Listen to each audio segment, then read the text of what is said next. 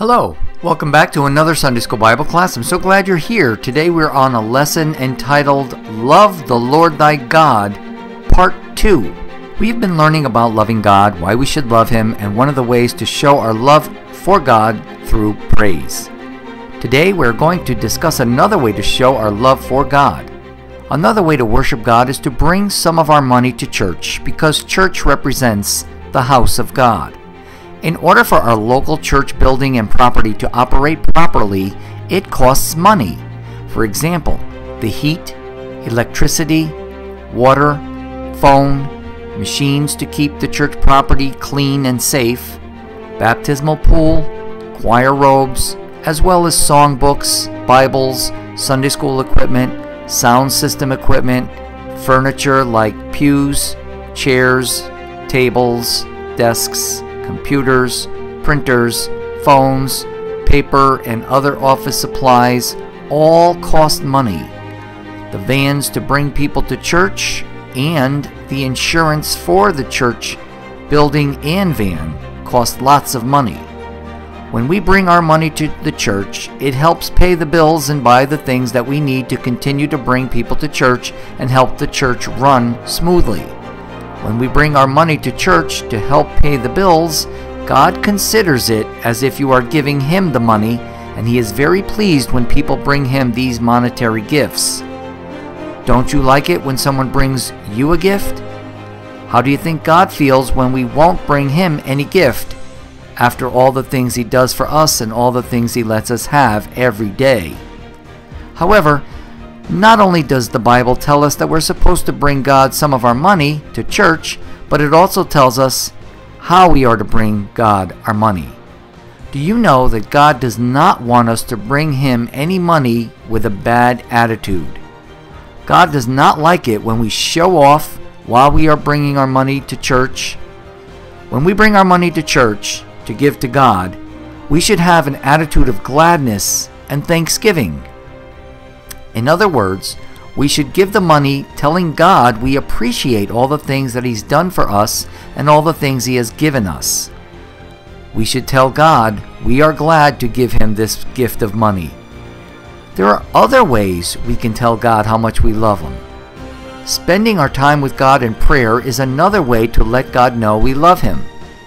Do you have any friends you love to talk to? Were you ever excited about having your friends come over to your house to spend time with you?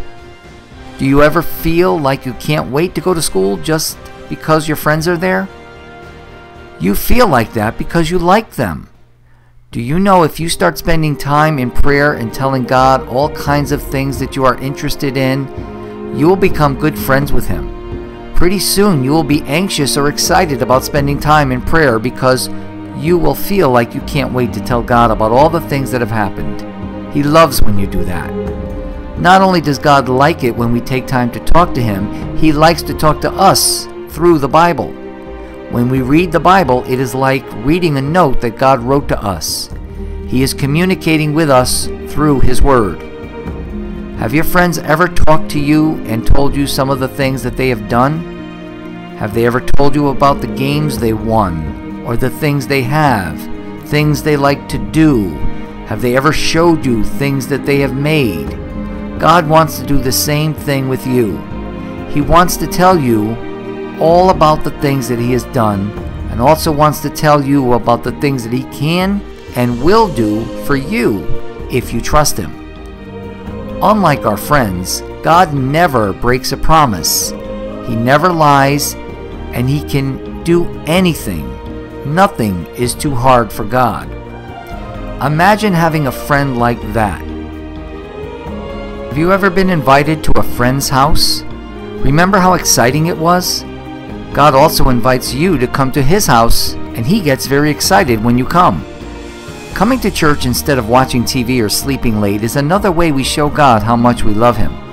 But of course, if you just come to church and don't participate, it would be like going to your friend's house and just sitting there not speaking to him or eating the food his parents offer you. What a boring time that would be. Likewise, when you come to church, unless you participate, it will be boring.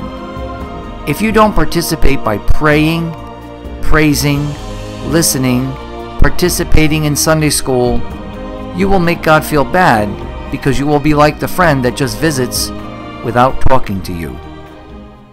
Have you ever helped a friend before? Did a friend ever need you to do something for him? Because they were your friend, didn't you want to help them? Helping someone is a good way to show them you are their friend. Do you know that God needs you to do things for Him?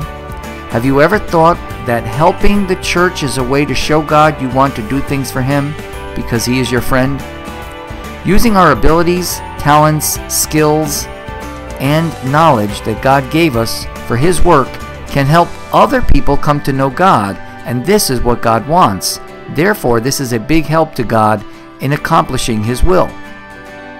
For example, the teachers who teach Sunday school are helping others learn about God. Have you ever considered that someday God might want you to teach others? He needs teachers, so that is a good way to show God you appreciate what He has done for you and what He has given you. There are so many other ways you can show your appreciation for God by doing things in the church for God. If you are talented, gifted, or skillful in any way, you can use this ability to serve God. God needs people in the church to sing about Him, play music for Him, draw or get pictures for Him to use to teach Sunday school, write articles for Him in the church bulletins, make videos for Him, something like you're watching now, operate all the different types of electronic equipment for Him, such as audio and video systems, as well as all types of computer work. The church also needs people to drive the church van to bring people to and from church. There are times when the church needs to serve people, food to people rather, which means they need cooks, servers, people to set up tables, people to clean, and people just to take care of church property. The church sometimes needs people to build, paint, or improve the church building so more people can fit comfortably. Volunteering means working or giving your time freely without getting paid just because you want to help. When you go to school and learn as much as you can use these abilities to make the church a better place, and you can show God how much you love Him. Finally, the most important way to show God that you love Him is by choosing to follow Him. When we follow Jesus, we will not be ashamed to tell someone that we believe in Jesus. We will show people that we believe in Jesus because we live a way that is pleasing to Jesus, regardless of what they say about you, even though they might laugh at you. Showing God you love Him will require you to make sacrifices. In other words, there will be times when it will hurt. You may endure other kids laughing at you, you may endure some loneliness, and you may sacrifice some of your money, time, and effort. For example, if your friends ask you to go out with them on a Sunday morning, you would refuse because you know you have to go to church that time. When you do things like this, you are telling God that you love Him more than your friends and more than anything else. This makes God very happy. Remember that Jesus gave His life for all of us first, and that He arose from the dead. He will raise us from the dead someday to be with Him forever, and we will never suffer again. So it will be worth it, all the sacrifices we make in this life. So be encouraged and show your love for God. See you next time. Bye-bye.